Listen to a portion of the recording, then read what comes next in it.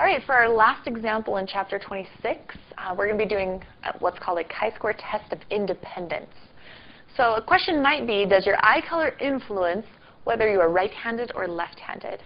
You're probably thinking, no, Ms. Curtis, that's silly. Wouldn't influence, like being blue-eyed doesn't make you be right-handed. But that's what we're going to show statistically. So again, this table you might think about, this is our observed table.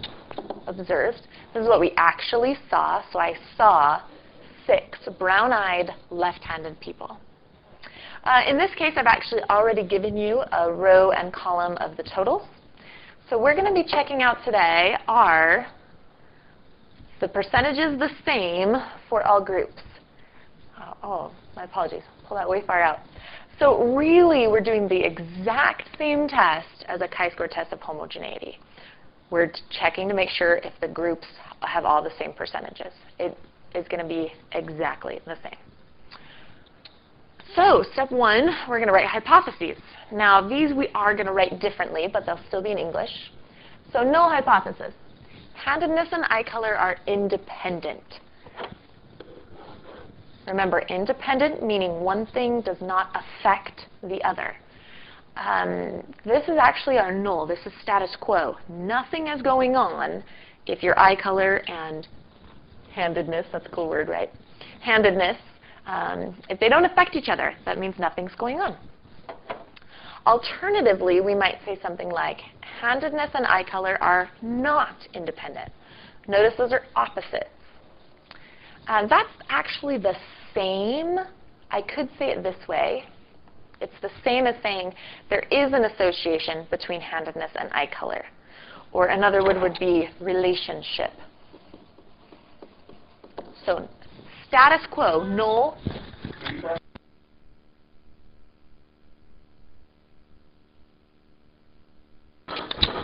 Null hypothesis. Nothing's going on. The two do not affect each other. They're independent. What we're trying to prove is that they do have a relationship. This is the most common set of hypotheses where my students get it backwards. So please watch out. Independent needs to be the null. Be really careful. Okay, conditions. Last time I forgot to remind you, categorical, this is just a mental condition, but we can't do chi-square unless it's categorical. In this case, I do have categorical. You're either right-handed or left-handed. Those are categories. Your eye color, it's brown, blue, green, or other categories. So condition 1, random. We actually have no information. I didn't really give you a story problem. So we could assume so, or we might write, if not random, the results are questionable. Like, we really can't verify this one.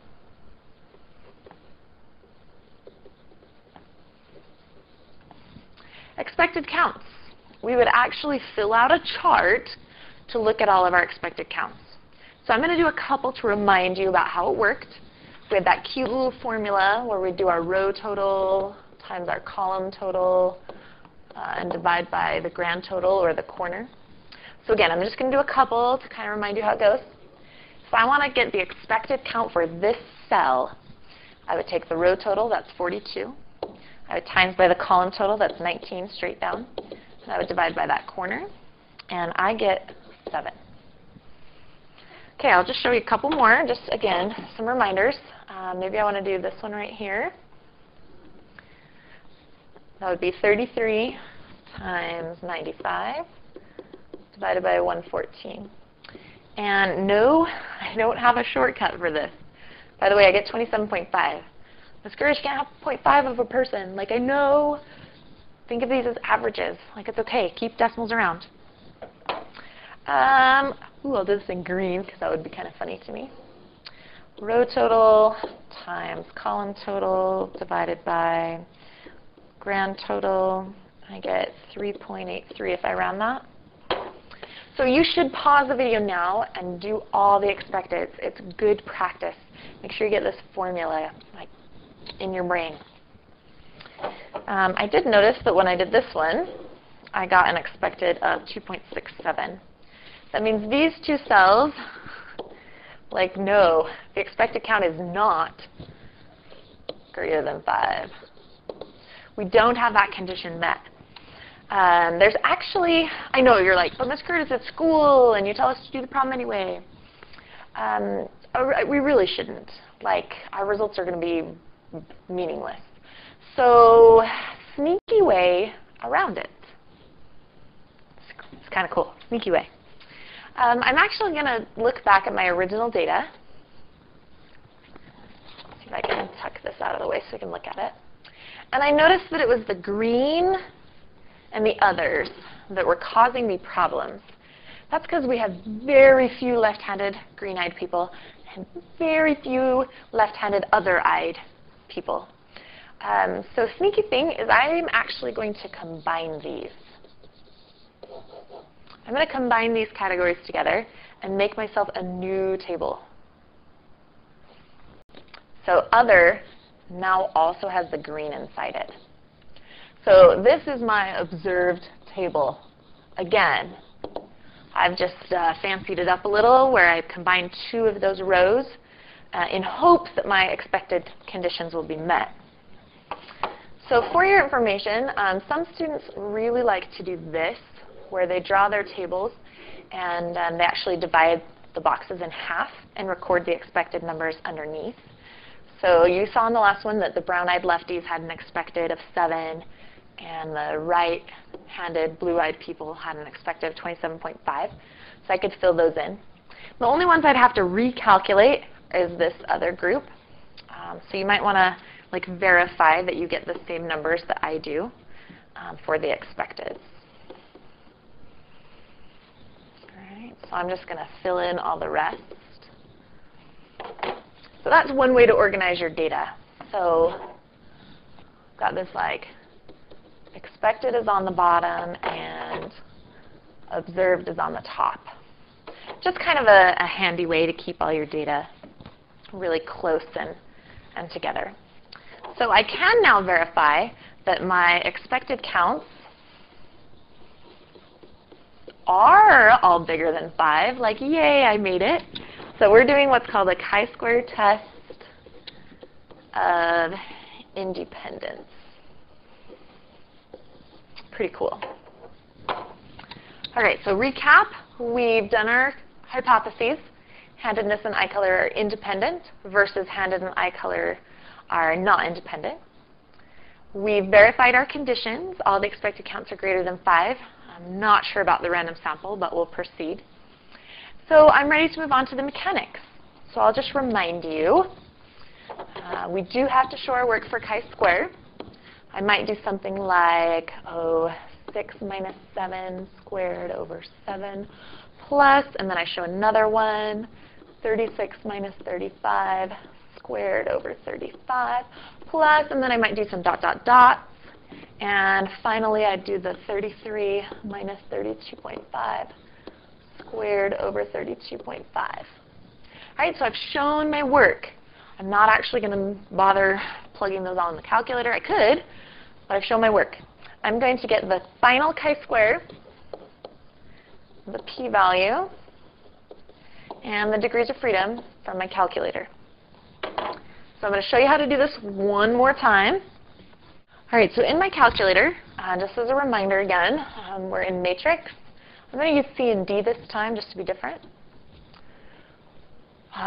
You'll notice I made a mistake already. Matrix, I need to go to edit. So I'm going to edit matrix C. And again, I get 2 by 3 mixed up. This does not look like the same format as what I want, so it looks like I need to switch this to a 3 by 2 so that my box matches the box that I see on the screen. I do all of the observed numbers in one of my matrices or tables.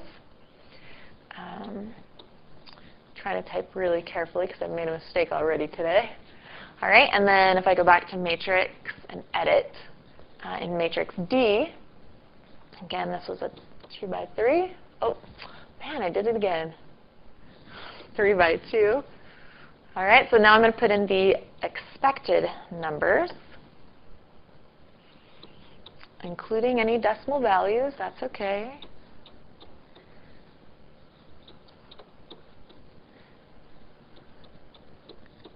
All right, once those are all filled in, I can leave that. I'm going to go to Stat. I'm going to go to Tests. And remember, this is a chi-square test. Like, it's really the same as what we did for homogeneity. Oh, cool. Mine already says C and D. Just a quick reminder, if it doesn't say that, you go to Matrix, and you just select the name. So, like, C will show up. And I'll go ahead and push Calculate. There is my chi-square of 0.71, my p-value of 0.70. It's funny that those are similar. And my degrees of freedom of 2. So I'm going to record all those things on my paper. So I had 0.71, 0.70, and degrees of freedom 2. Just a quick reminder, degrees of freedom comes from the number of rows minus 1, number of columns minus 1. Ms. Curtis, did you do those backwards? Really doesn't matter. You can multiply in any order. So that's 1 times 2, which is how we got the 2. And our last step is to write a conclusion. My p-value is 0.7. With an alpha of 0.05, that's very much bigger. So that means I would fail to reject the null hypothesis because my p-value is greater than alpha. That means we have no evidence of an association between handedness and eye color. In other words, there's no evidence that they're not independent. Like, that's kind of a tongue twister. There's no evidence that they're not independent. I did not prove that they are independent, because remember, we don't prove the null, but there's no evidence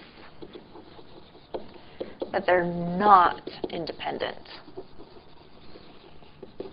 All right, and that is our chi-square test of independence.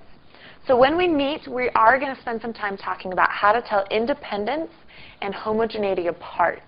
The hypotheses are different. Other than that, they work exactly the same. So we'll spend some time focusing on how they are different.